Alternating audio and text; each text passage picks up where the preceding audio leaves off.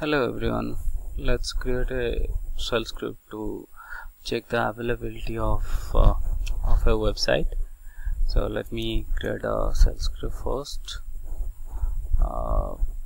We'll give this name check website available.sh. Then we'll give Ben Bass, the author name. These are optional, so you can give it or you can leave the author name, that's optional.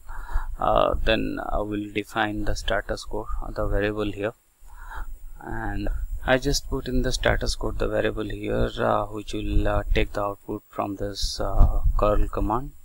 So and after that we'll put in the date, the time of this command that has been executed into that output file. And then what we'll do is we'll do a echo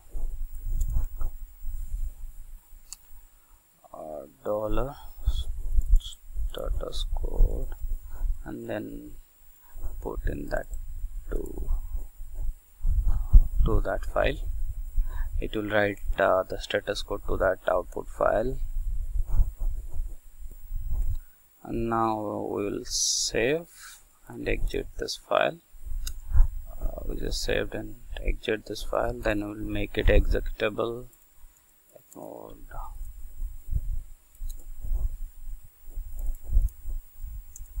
Okay, now let's see, we'll run this script and see how it behaves.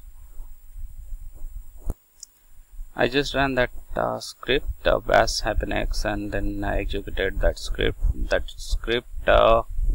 Pull out this information and put that into the output file. Let's run this again.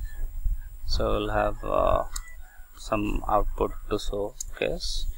So what is our output file? That is tmp my web status.